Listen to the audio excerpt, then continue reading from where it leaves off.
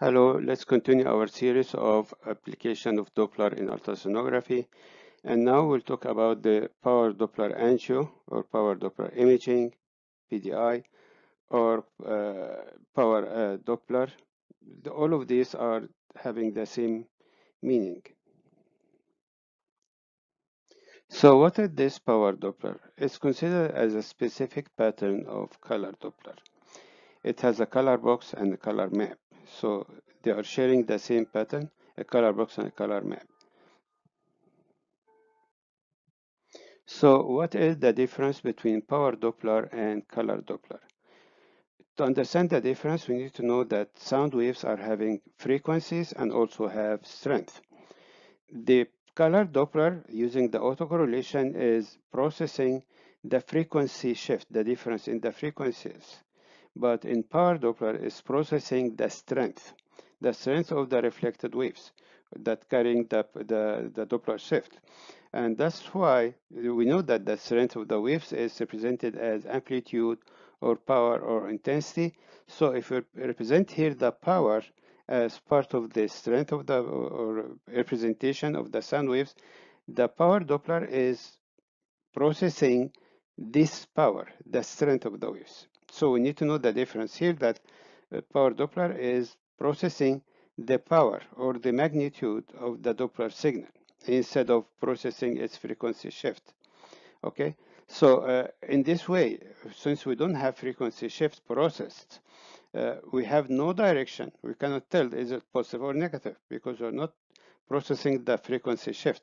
Also, we don't have an amount or the velocity. We can't tell how much of the velocity. Still, we don't have processing the amount of Doppler shifts. We are processing the strength of the waves that are reflected back. So no direction and no velocity information.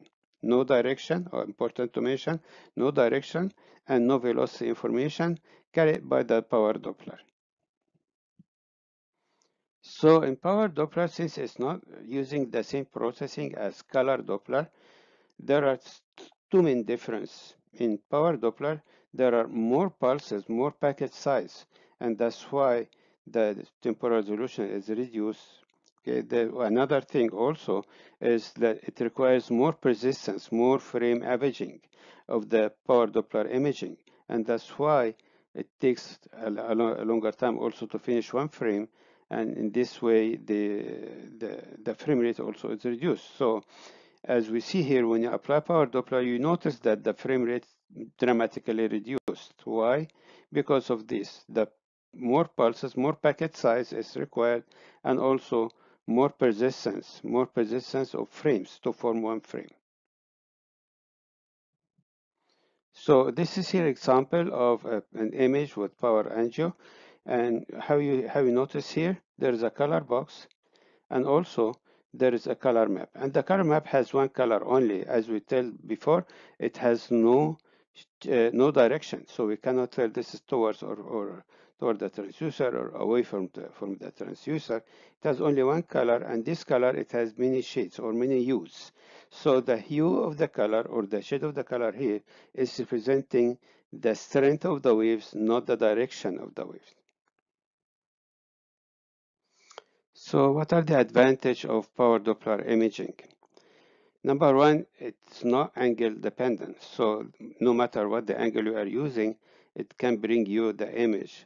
Only thing that it should not be 90-degree or perpendicular to the direction of the flow. Other than that, it can process any angle. Second thing, because it does not process the velocity, so it has no subject to aliasing. It is not subject to aliasing. So this is a second benefit. So number one, it's not related to the angle. Second thing, it's not subject to aliasing. Third thing is very sensitive, highly sensitive. Highly sensitive to what? To very low velocities. And this is the reason why it can be used in many applications for the clinical practice. For example, it can distinguish occlusive from pre-occlusive stenosis.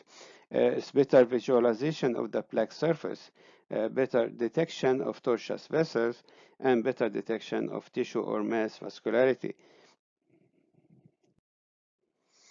So talking about the advantage now brings us to the limitations or the disadvantage of power Doppler imaging. First of the disadvantage that it has no velocity information. We cannot tell the velocity, is it high or low velocity of the blood flow. Second, we cannot tell the direction of the blood flow. Is it towards or away? We cannot tell that. Is it toward the heart or away from the heart?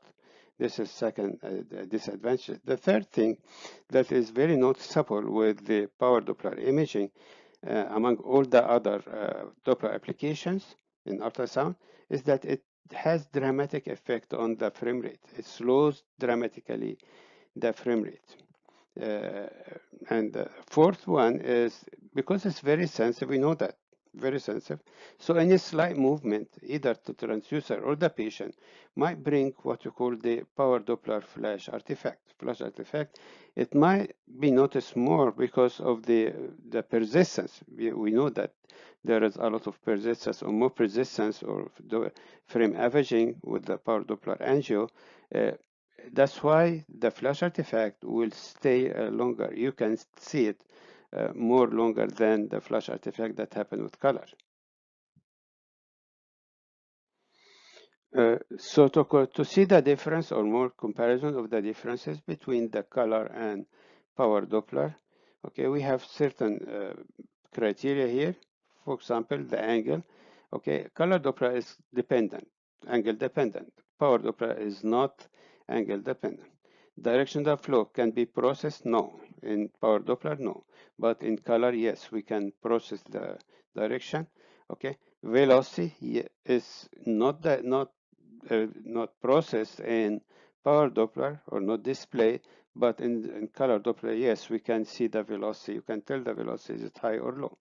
The aliasing, it might happen with color, but not with power Doppler. Sensitivity, uh, comparison comparison wise, the power Doppler is more sensitive to the lower velocities, and the frame rate is reduced in color Doppler, but in power Doppler is markedly or dramatically reduced. Thank you and hope that was beneficial. See you later. Bye bye.